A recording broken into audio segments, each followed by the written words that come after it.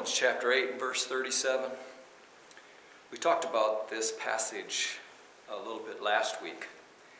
And what we're told there, the Apostle Paul writing to the Romans, he says, we are more than conquerors.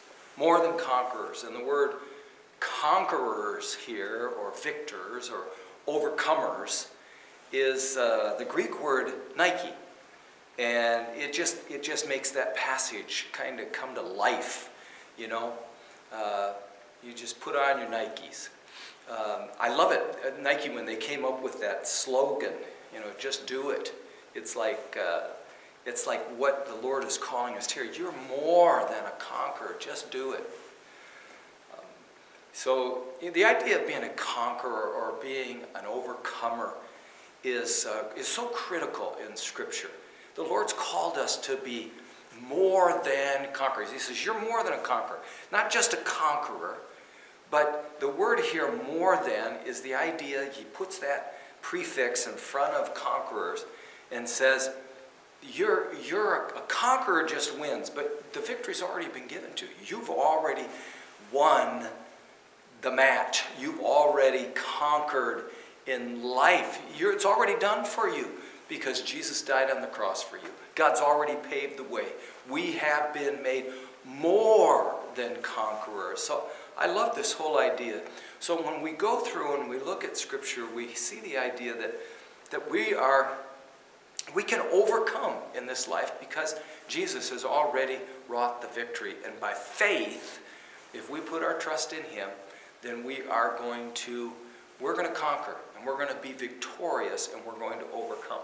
Revelation chapter 21 says, he who overcomes shall inherit all things. And we know that we're going to overcome because we've put our trust and put our faith in Jesus. And that's the only way you overcome this world.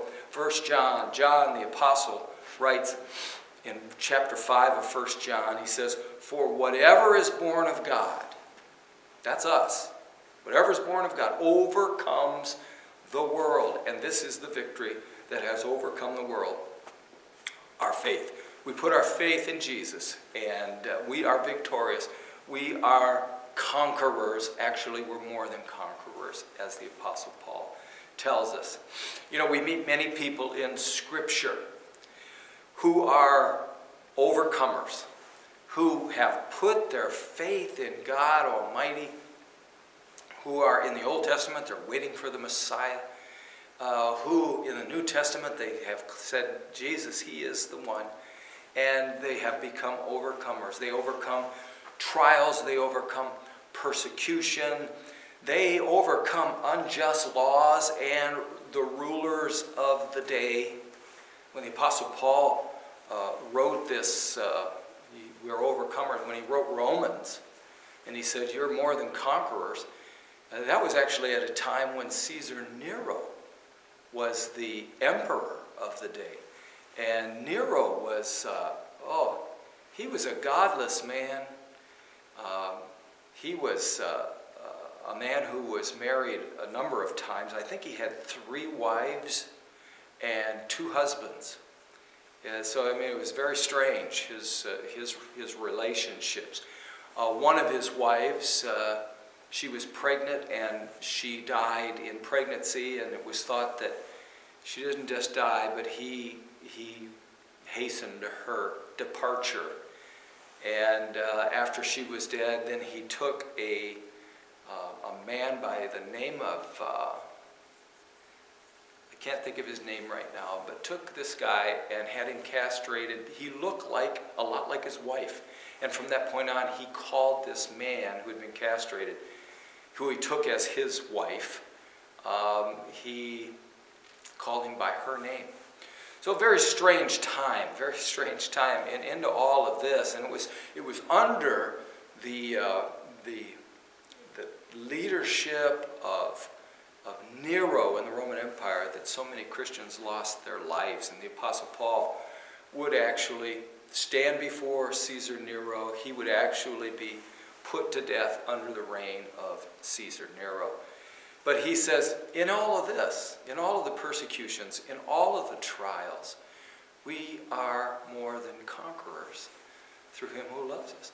And it's so true. And so we're conquerors. And I want to, in looking at Job, I see a man from the Old Testament who overcame overwhelming difficulties.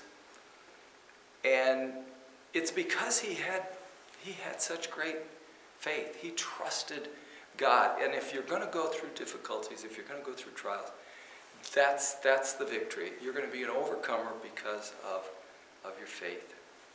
And we see that. We see it in Job chapter 1 and verse 1. It starts out and it tells us about this man, Job. It says, in the land of Uz, not Oz, that's the land of Uz, there lived a man whose name was Job. This man was blameless and upright, and he feared God, and he shunned evil. So I love this description of this man, so succinct. Right there we understand who Job is, there in Job chapter 1 and verse 1. And we see this man who trusts God, and he's a man of faith. And, Job, interestingly, we would think that the book of Genesis would have been the first book written in the Bible. But it's actually Job. This is the first book that was written. And I think God just wanted us to understand right at the outset, I care about the things that you go through. I care about your struggles. And I want to show you how I care for those and how you can deal with them. So we have Job's faith in verse 1. And then in verses 2 down through 5, we see Job's family. So we have his faith. We see what kind of man he was. Now we look at his family. And it said that he had 7 sons and 3 daughters. He had 10 children. This man was blessed. He had a quiver full of arrows. It says his sons used to hold feasts in their homes on their birthdays. And they would invite their 3 sisters to eat and drink with them, which is pretty cool. I mean, we're the first book of the Bible, and we see this family unit, this Job's family. And it wasn't like, all right, we've got the boys over here, girls, you're not invited. It's like he just puts it here. Boy, when they had these celebrations, and 10 kids, you'd have these birthday celebrations. And so it was like almost once a month, they're getting together to have some kind of a party. And they're inviting everybody, all the boys, all the girls were coming. And when a period of feasting had run its course, so it wasn't just a day, this was a period of feasting, Job would make arrangements for them to be purified. Early in the morning, he would sacrifice burnt offerings for each of them, thinking perhaps my children have sinned and cursed God in their hearts. This was Job's regular custom.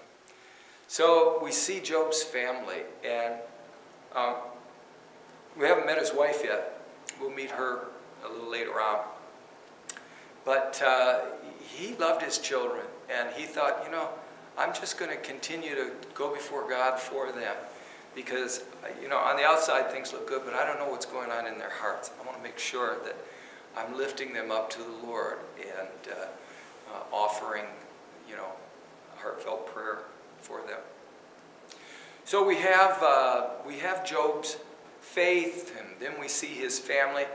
But take a look there at verse 3. Verse 3 talks about his fortune. He had an amazing fortune. It says he owned 7,000 sheep, 3,000 camels, 5,000 yoke of oxen, 500 donkeys, and had a large number of servants. And then it says he was the greatest man among all the people of the East, there in the land of Uz, which would be in the Middle East there, the area of Iraq, Iran, right in that area is where we're talking about. So of all the people of that day, it says that Job was the greatest among them. He had so much. He even had some friends. So we see his faith, we see his family, we see his fortune, and we see his friends. also here we see his friends in chapter 2, beginning in verse 11. And you might remember Job's 3 friends. Things start out well with his 3 friends. They're not going to end so well. But it says in verse 11, when Job's 3 friends, now I'm sure he had more friends, but these are 3 that were very close to him. It says Eliphaz, the Temanite, and Bildad, the Shuhite, and Zophar. Zophar. Just remember it. The movie Big, wasn't it Zophar? That he went and it was in the machine, Zophar. Zophar, the Naamathite, heard about all the troubles that had come upon him. They set out from their homes and met together by agreement to go and sympathize with him and comfort him. Great thing. What a great thing that these friends decided to do. Let's just go and let's just be there for him. And let's just comfort him. You know? It says when they saw him from a distance, they could hardly recognize him. And they began to weep aloud. And they tore their robes and they sprinkled dust on their heads. They sat on the ground with him for 7 days and 7 nights. No one said a word to him because they saw how great his suffering was. I love that. I love that. It's like, you know, sometimes you just don't know what to say to a friend who is hurting. I mean, they're going through something. He's lost, at this point in the story, he has lost everything. And he's had huge trials, and I'll talk to you about those trials in just a minute. But these trials have been overwhelming. He's lost his family, all 10 of his children.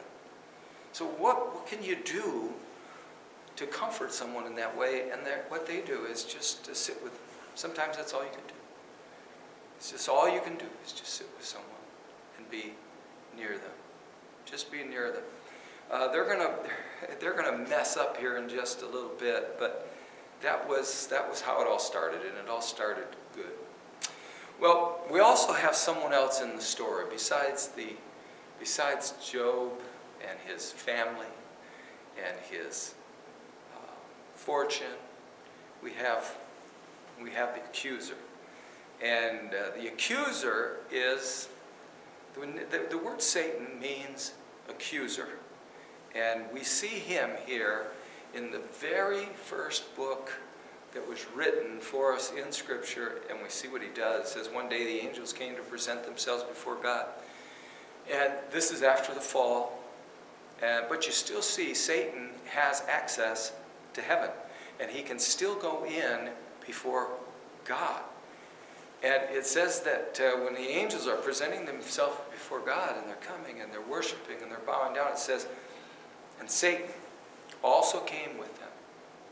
The Lord said to Satan, "Where have you come from? Where have you been, Satan? What's been going on?" Satan answered the Lord, "Oh, so I've been roaming throughout the earth, going back and forth on it."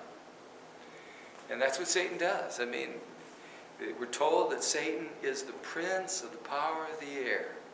And he goes about as a roaring lion looking for someone to devour. And if he's going back and forth upon the earth, it's not just him. Because we're told that a third of the angels he swept out of heaven with him. Those are his demons. And it says, you know, he's going back and forth, and he has his angels who are here upon the earth. And undoubtedly, we have had many brushes with the enemy. We're told in Ephesians, you remember that great passage in Ephesians chapter 6, "For our battle is not against flesh and blood, but against the rulers, the authorities, the powers, the spiritual forces of darkness in heavenly places." And that's right here, everything that we're going through. It's this, there's a battle that's going on. There's a spiritual battle. And Satan is going back and forth through this world, roaming, it says, roaming throughout the earth. And God tells us that right here at the beginning. So we're told in the New Testament, since that's what he's doing, we need to put on the full armor of God, put on the breastplate of righteousness. And, You know, Job did that. He was a man who was righteous and who feared God. He put on the breastplate of righteousness. He put on the armor of God. The breastplate, the belt of truth. He had the helmet of salvation. He was actually, I'm waiting for the Messiah. I'm waiting. This is what God can do, and I'm waiting for the Messiah. And taking up the sword of the Spirit, which is the Word of God, and the shield of faith. These things Job was doing, something the Apostle Paul would write about later. So it says, then the Lord said to Satan, have you considered my servant Job? There is no one on earth like him. Oh my, wouldn't you love to have the Lord say that about you? There's no one like him. He trusts me. He has faith in me. He loves me. He walks righteously before me. And, you know, that's the one that Satan wants to get a hold of. And Satan, now, in his way, he says, well, you put a hedge around him. You put a hedge around him, God. You put a hedge around his household, everything he has.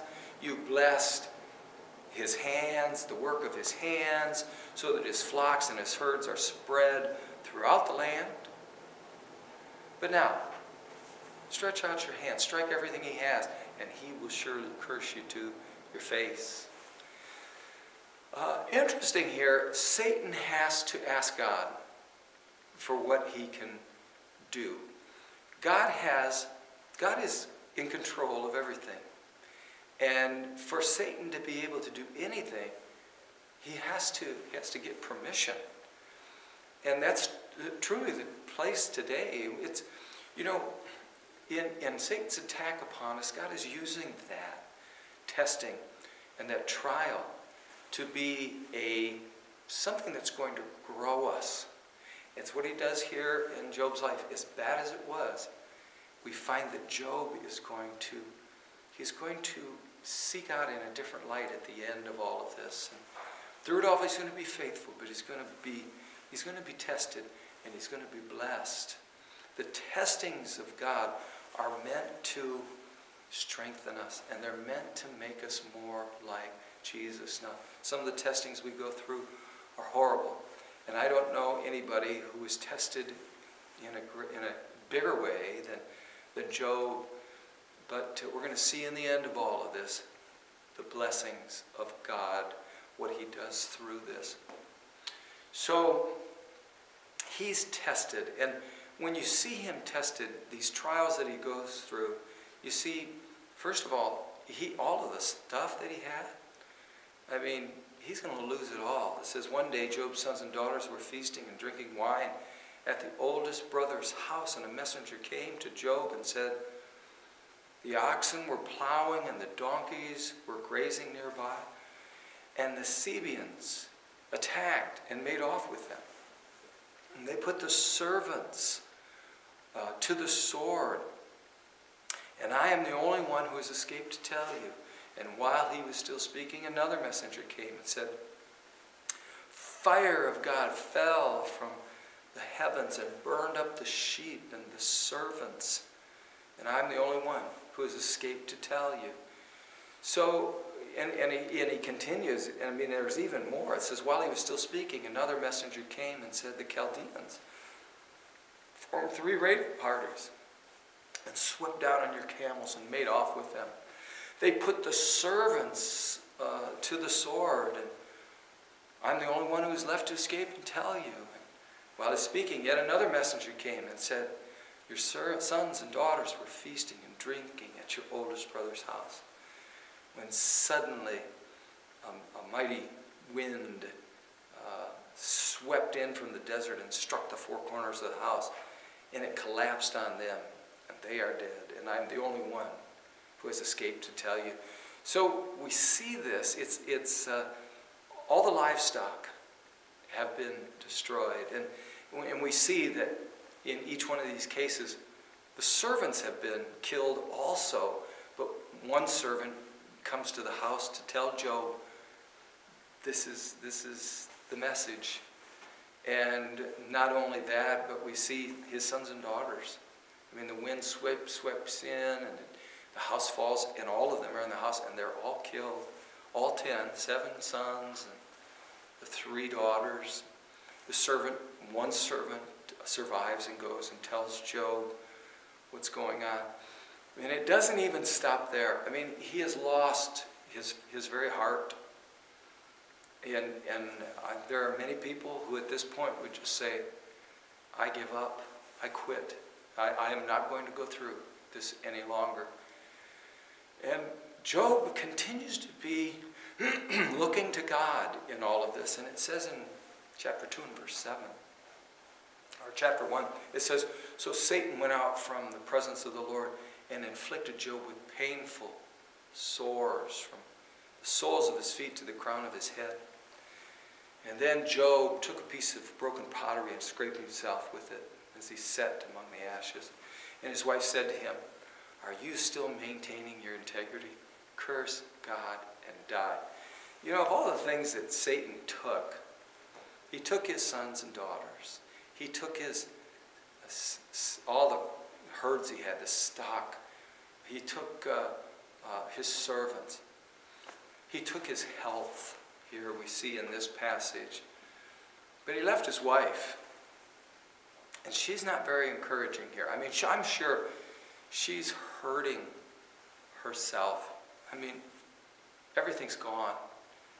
The children that she loves so dearly. And she just says, you know, why are you holding on? Just curse God and die. Just curse God and die. I'm sure she is very upset, very angry at God. And she's going, look at you. Why don't you just die? It'd be easier for you just to die. So I don't know if I want to. A lot of people are really, they have a hard time with Job's wife and said, well, she should have been taken out of the whole thing too. It would have been better if she had been in the house and when all the kids were there, maybe she would have been gone too. But I don't see it that way. I see her as a woman who's hurting very much. So what do we see with Job after all of this loss? We get to the very end of the book of Job, and Job says this.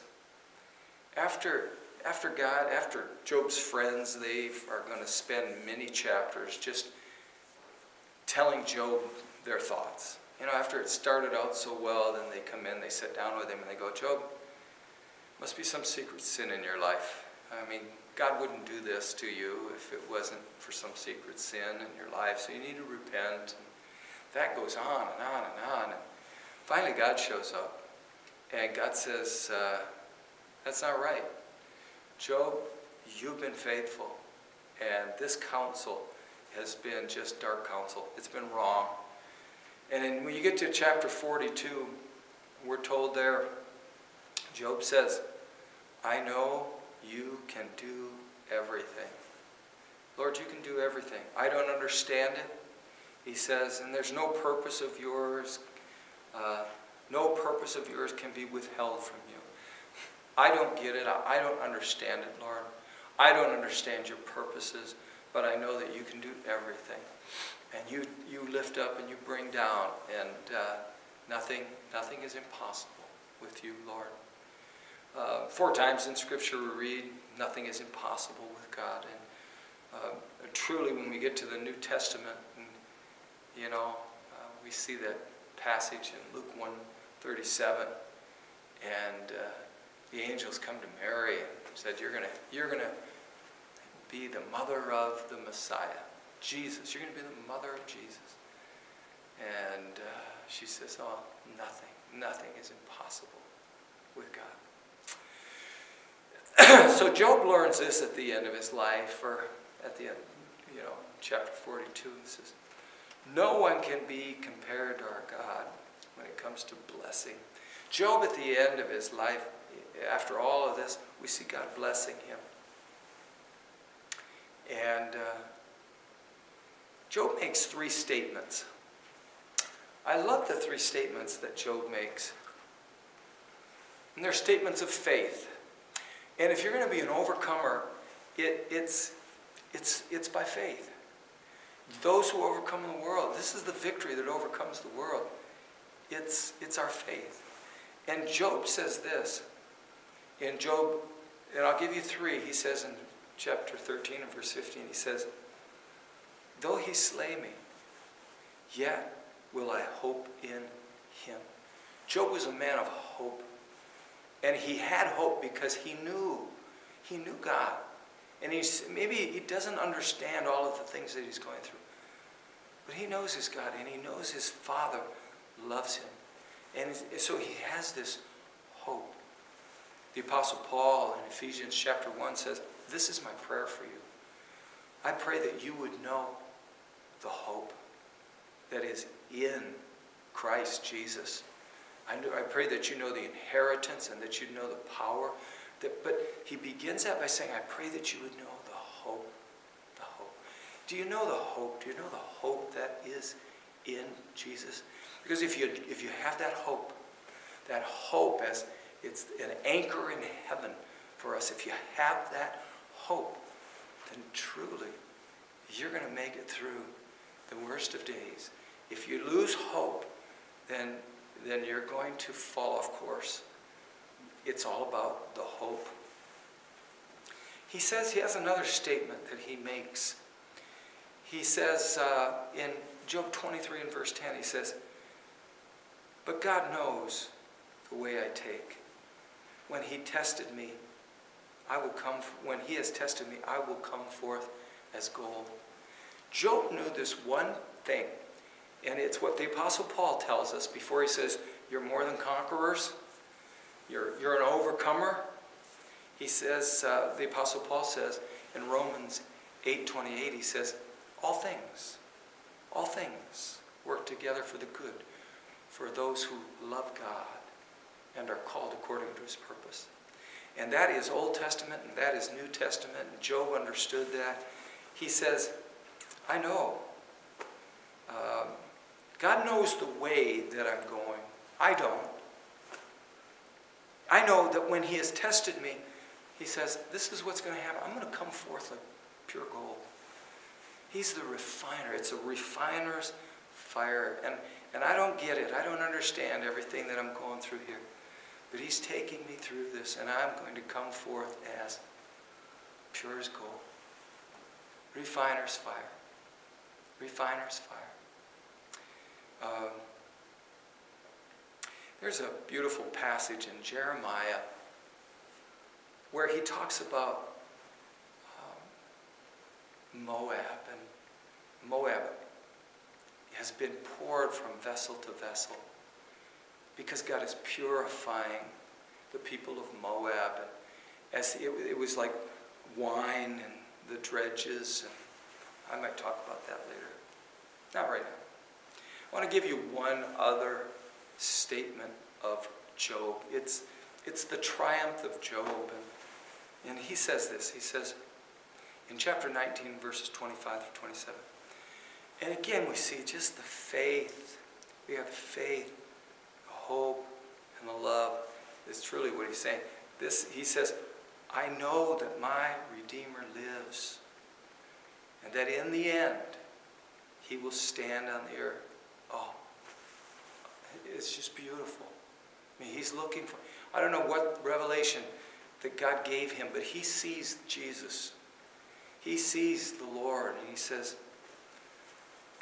after my skin has been destroyed, and he's probably thinking right at this time, it's not going to be long, but after my skin is destroyed, yet in my flesh I will see God.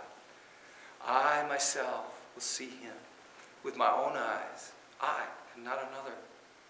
He says, I know I'm going to die, and I know my body is going to go into the grave, and I know that my flesh is going to be destroyed, yet I know this too, that I will be raised from the dead. What faith, what faith this man has. No wonder he's an overcomer. No wonder he's more than a conqueror with the faith that he has. He says, my heart yearns within me. My heart yearns within me. The Apostle Paul would say, just before his own death, he'd say, I'm looking forward to it. I can't wait to be with Jesus. And I long for his appearing. And any of you who long for his appearing, you're going to receive a crown. And I know I'm going to receive a crown. And I can't wait. For me to live as Christ, to die, he says that's gain. What a beautiful picture of Job in this passage. Jesus, thank you. He's a man of faith, and he's an overcomer because of that faith. And we can be, I mean, he's just a picture for us, so that we can be more than conquerors. Jesus has made us to be more than conquerors, so let's be overcomers in this life.